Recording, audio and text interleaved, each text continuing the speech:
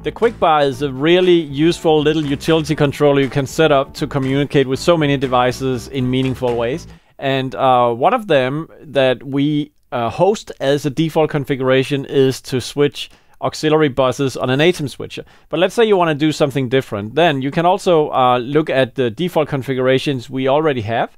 And in this video, we'll start out by loading a different configuration in this controller. So you see how easily you can select a different default for your SKAARHOJ controller by going to the online core repository. Okay, so the quick bar is right here. Let's just take a look at it. So basically here on the side, I'm now gonna attach the USB cable that goes to my laptop, and it goes right into this slot right there.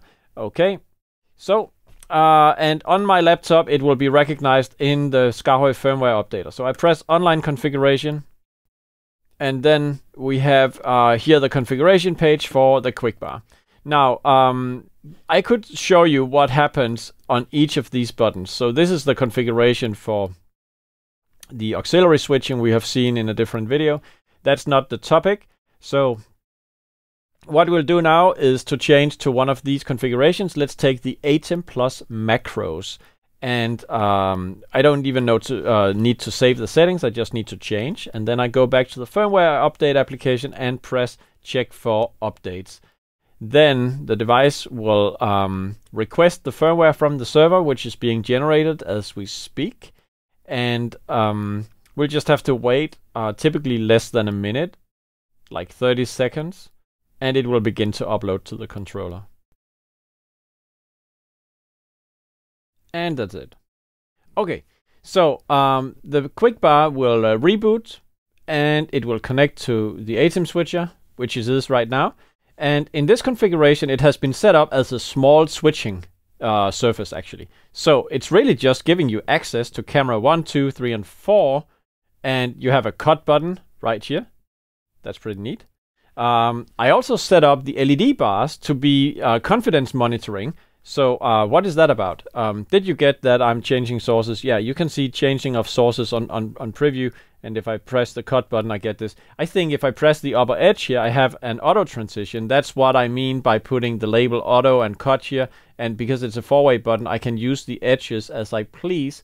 So I basically, in this way, use the upper edge as auto.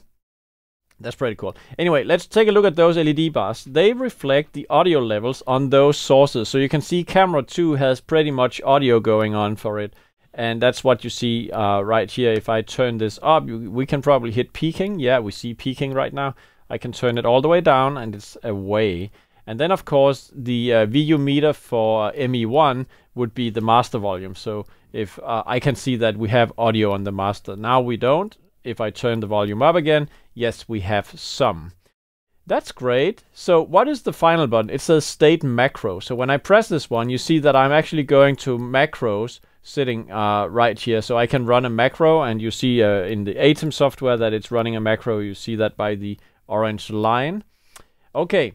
And if I press the side on this button, it's actually cycling through the different macro options I have, which is clear from the displays that will show you the macro name.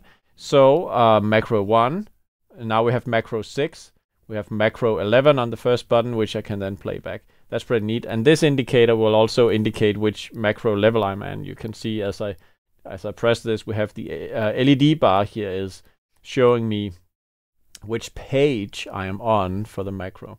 Then if I press the lower edge on this button again, I'm basically toggling back to my switching state of this controller.